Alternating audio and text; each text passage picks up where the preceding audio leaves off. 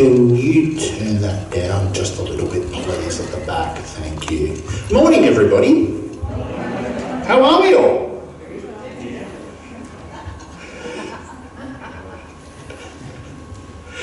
Have you ever met anybody and you've immediately thought we can be friends? Have you ever met somebody and thought, maybe not? Some research has been done about this, and experts say it takes you how long to decide whether you like somebody or not? Yeah, somewhere in between, according to what I read. It's 3 seconds. 3 seconds and you decide whether you like somebody or not. And there's a bunch of things that go into that. Obviously, most of it is about the way you look. So what clothes you wear, whether you've got hair or not, apparently. No, it's actually true. They say bald men, and I'm not saying this because I'm bald, but bald men are apparently more powerful. So Ian Mottram agrees with me totally. And even the shape of your face, or how religious you are, apparently. So when we decide whether we like somebody or not, or whether we're going to be friends with them, it only takes us a few minutes to work that out. But friendship chemistry is actually a real thing. If you want to make a lasting friendship, it will take more than just a first impression. It will take you about 40 to 60 hours to form a casual relationship. A casual friendship, sorry. It'll take you 80 to 100 hours to be upgraded to being a friend, and about 200 hours to become good friends. So how long did it take you two? Sorry, I'm assuming that's what you're talking about. Okay, maybe not. But my question is, how long do you think it takes to become devoted to somebody? Now, I'm going to give you 3 things, and Alan was right, there is a lot in that passage. There is just a bunch. And I could probably preach for about a week on all of it. But I'm going to give you 3 things. So that we know that we're becoming more devoted to one another. We become more devoted to one another by our attitude towards each other. We become more devoted to one another by our affections towards one another. And we become more devoted to one another by our actions towards one another. And when I say about our attitude, I'm talking about our minds. Because we have, Scripture tells us, we have the mind of Christ. And you might think, well, Craig, hang on. When that's said in the Bible, it's in the Bible, it's about the church in Corinth, and maybe it just applies to them. And that may be true. But we can have the mind of Christ, or a mind more like Christ, and I'll get to that in a moment. When we know we're becoming more devoted to one another by our affections, by our heart. We need the heart of Christ. And we need the hands of Christ. So as I said, we can get the mind of Christ. And what is it about the mind of Christ? There are 2 things. He's focused on the Father, and he's focused on others. Philippians 2 says, instead he gave up his divine privileges, he took the humble position of a slave and was born as a human being. In Matthew 20 it says, for even the Son of Man came not to be served, but to serve others and to give his life as a ransom for many. A little while ago I spoke about selfishness here. And somebody came up to me after the service and they said, you know, Craig, the problem is the selfishness is all out there. It's not in here. And I went, I don't know about you, but I can be reasonably selfish. I want what I want, when I want it, and I want it now. But actually, to have the attitude of Christ is to put others first, not ourselves. For even the Son of Man came not to be served, but to serve. It's about the heart of Christ. The heart of Christ is pure. He's pure with everybody. I didn't tell you I was going to mention this, honey, and I've only just decided to do it now. Oh, she's not listening, that's all good. I'm listening. But when you look at Christ's interactions, especially with the women, the woman at the well, the adulterous woman, they're all pure. A woman who's been married bunches of times before and is living with somebody, and Jesus is nothing but pure. The adulterous woman, he helps her out because he's pure. That's the kind of heart I want. There's the song, Give Me a Clean Heart. Give Me a Clean Heart? Is that the name of the song? Change My Heart? Change my heart? Yeah, that'll do. Change my heart. Change my heart to be like Christ, to be more pure. The other thing about Jesus' heart is it's peaceful. There are many times where you would think Jesus might have got a bit upset. There was that one time when he turned tables in the temple. But again, like with the woman at the well, he might have said, "Excuse me, what do you think you're doing with your life?" But he didn't. He didn't judge. He was at peace. With Zacchaeus, he didn't judge him. He was at peace with him. His heart was at peace.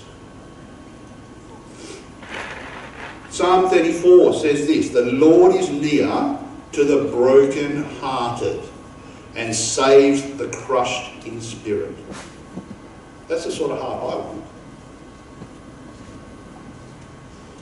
John 11:35. It's only 2 words long, but it tells you everything you need to know about Jesus' heart. Can anyone tell me what the verse is? Jesus wept. Thank you. Jesus wept. Tells you everything you need to know about who Jesus is.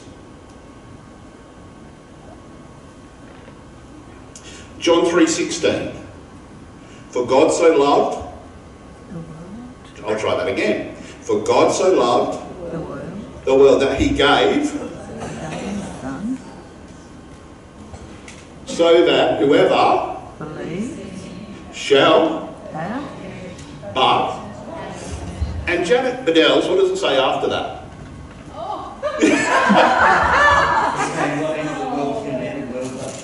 Mr. Mottram, thank you. He came not into the world to condemn the world, but to save the world. Because he's at peace. As people, some of us, and I'm one of them, have a flight or fight response. Do we not? We get ready to put our dukes up, or we run away. But Jesus is there and he's at peace. And then there's our actions. When we have the right actions, when we have the right attitude and the right heart, the actions will follow. Jesus said, when you do it for the least of me, you do it for me. Matthew 25, starting at verse 35, which was a part of what we read. When I was thirsty, you gave me something. When I was hungry, you gave me something to eat. When I was thirsty, you gave me something to drink. Jesus was about action. He didn't come, just not that they had TV, but he didn't come to laze around. He came to save the world. And we are his disciples, so we are here to help save the world. Now, we mentioned the Mass before, Mr. Booker. Thank you, Mr. Booker. Did anyone see the news last night? Did anyone see the protests in Sydney and in Melbourne? It's interesting, isn't it? They can save themselves by wearing a mask, but they don't want to. But they can actually save themselves by accepting Christ. My question to you is, how far away from Christ do you think they are? They're probably a fair way. And it's us who are devoted to one another will show people who Christ is.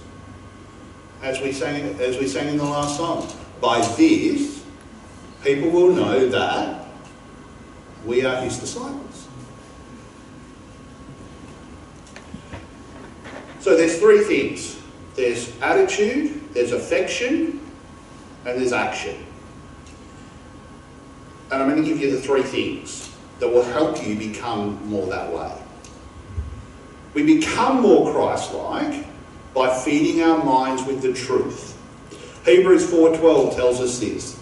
The word of God is alive and active. Is it not? Thank you, Grace. Sharper than any double-edged sword, it penetrates even to dividing soul and spirit, joints and marrow. It judges the thoughts and attitudes of the heart. God's word is light, and it expels darkness, annihilates lies, destroys deception, and transforms our thinking until our thoughts begin to resemble his. So, and I know I've said this before, but I'll say it one more time. When we get into the word, we become more Christ-like. Thank you, Grace, for nodding. When we get into the word, we become more Christ-like. Does everyone get into the word? Or is it just me and my wife, Grace, apparently? Yeah, okay. Cool. I want to encourage you to get into the word. And don't just read it for reading its sake. Read it and get into it. Read it and understand it and what it's saying. And ask questions. I'm sure you can ask myself. I'm sure you can ask John Randall. I'm sure you can ask friends who are godly friends.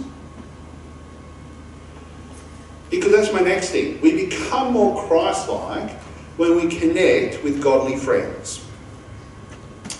And I love going to the village. I haven't been recently-ish, really, but I love going to the village because there's the Mottrams, then there's the Merrills, then there's the Heptons. It's fantastic.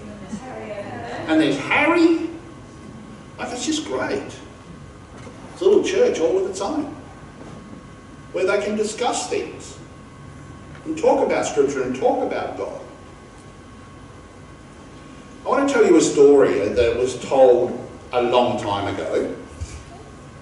But there was this young guy, and he was a skateboarder, and I don't know how it happened. I think a friend of him led him to Christ and got him to church. He became a Christian. And that's great. And he thought, this is fantastic. I'm going to go and tell all my skateboarding mates about Christ. And so he kept hanging out with his skateboarding mates without hanging out with people who were godly.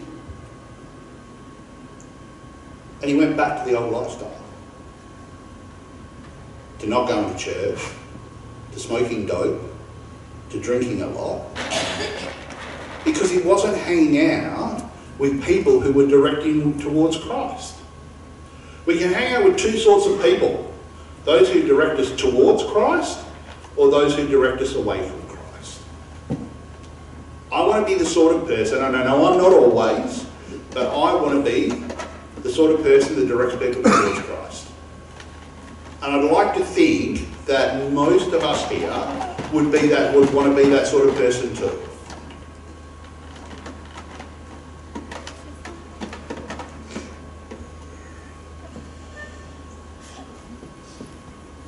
We need to spend time with other believers in community.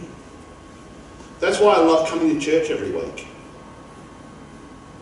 spending time with other believers in community where you can talk about the stuff of God. Because if I went to work and talked about the stuff of God, I'd pretty much get laughed at. But I can come here and I can have a conversation with just about anybody here about what God is doing in my life. And we should be doing more of that. Not just on Sunday morning between 9 and 12, and not even for that long, really. My wife Janet runs the Her Time prayer group on a Monday night, every second week. Oh no, sorry, I take that back. Every second and fourth Monday of the month. So it'll be tomorrow night, because I'll have men's meet-up at my house. If you'd like to come, please come and see me, because I have a very small house and I can only take so many people. But if you'd like to come to men's meet-up and discuss the things of God, please come and see me. And the third thing, and it's the most obvious, it's about spending intimate time with Christ. For those of you who don't know, I get up at 5 o'clock every morning and then get ready for work, and then I spend time. And it gets my day off on the right foot. Sometimes, I know some people, and I used to be one of them, I'd fill my day with stuff and say I was too busy to pray. I was too busy to spend time with God. But actually what the case was, I was too busy not to. If we're putting things in front of God, then what are we doing? We need to spend that time with God. And it doesn't mean you have to spend half an hour, 45 minutes, an hour. I come back to what Phil Baker, who used to be the pastoral review, used to say. I don't pray for half an hour at a time, but I don't go half an hour without praying. So my thing would be, you don't have to spend half an hour with God, like communing with God, but don't go half an hour without communing with God.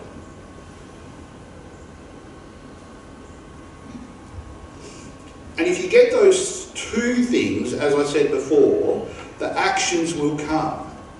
Because if you have the right mind and the right heart, then I'm sure Galatians 5:22 will become pretty easy. Who knows what Galatians 5:22 is? Thank you. The fruit of the Spirit. But the fruit of the Spirit is... Hang on. What's the first one? Love. Second. Third. Fourth. Yeah, keep going. Kindness. Self-control. Well, I've actually got goodness, faithfulness, gentleness and self-control. But that's okay. You've done well, people. Congratulations. If I had chocolates, I'd give them to you, but I don't. And against these things there is no such law. Those who belong to Christ have been crucified in the flesh with its passions and desires. Since we live by the Spirit, let us keep in step with the Spirit. Let us not become conceited or selfish, provoking and envying each other. Because we're called, we don't need to be, but we're called to be devoted to one another. Called to be devoted to one another. What does that mean for you? Maybe that means praying for people. Maybe that means cooking meals for people. Maybe that means taking people out for coffee or making a phone call. What does that mean for you?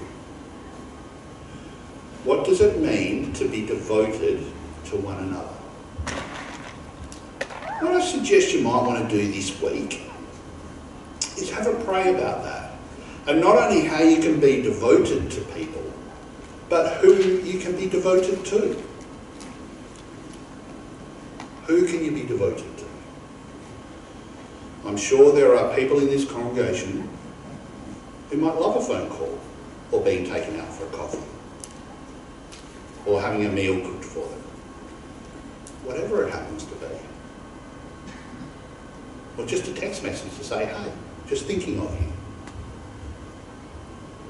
It's about relationship. If we don't have a relationship, we can't be devoted. If we don't have a relationship, we can't be devoted. Be devoted to one another.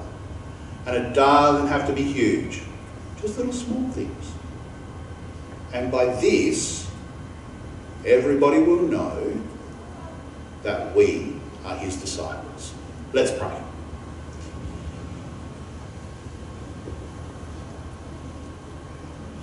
Lord, we just thank you for not only your word, Lord, but the example of your Son.